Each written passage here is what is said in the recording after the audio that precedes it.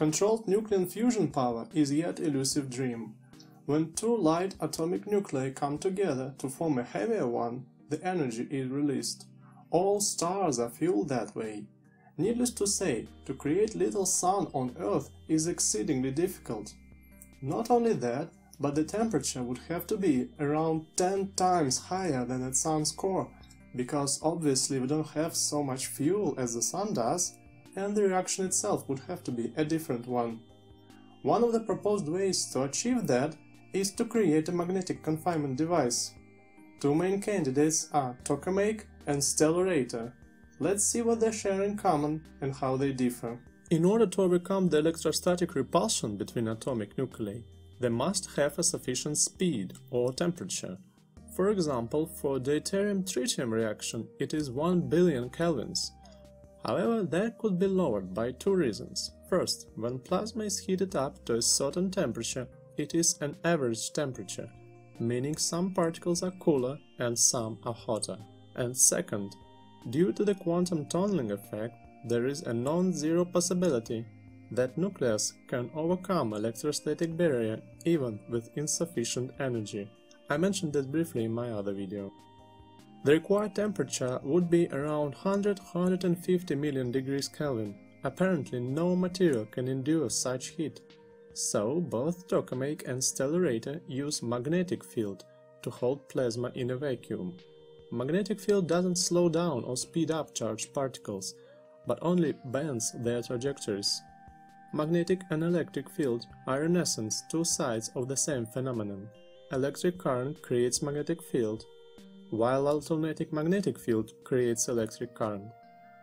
With that said, the idea is the following. We take a solenoid, which is a coil with a tightly packed wire.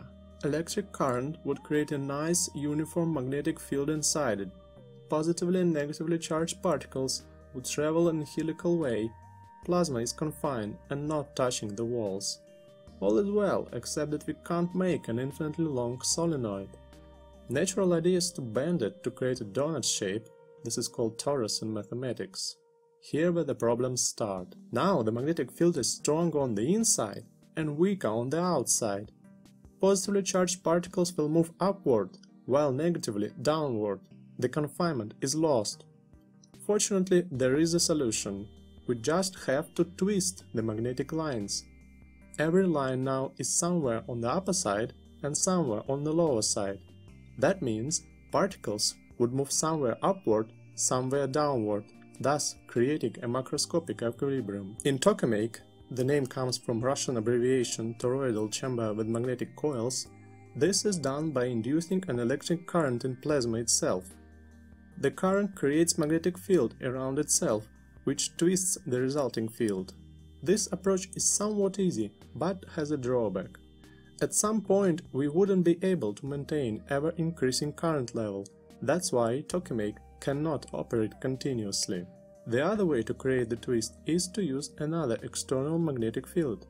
That's how the confinement problem is solved in Stellarator. The name comes from Latin stella, star. Unlike in Tokamak, here the plasma itself is twisted. Without induced current, Stellarator can operate continuously. Although they look very favorable, they haven't got much attention only until recently. That's because without modern computing power, it was impossible to find the right magnetic configuration, which can be quite intricate. Don't be fooled by this simplicity though. In reality, there are many more subtle yet crucial problems with both configurations. That was only an acquaintance to the physics of nuclear fusion. Until next time, stay curious!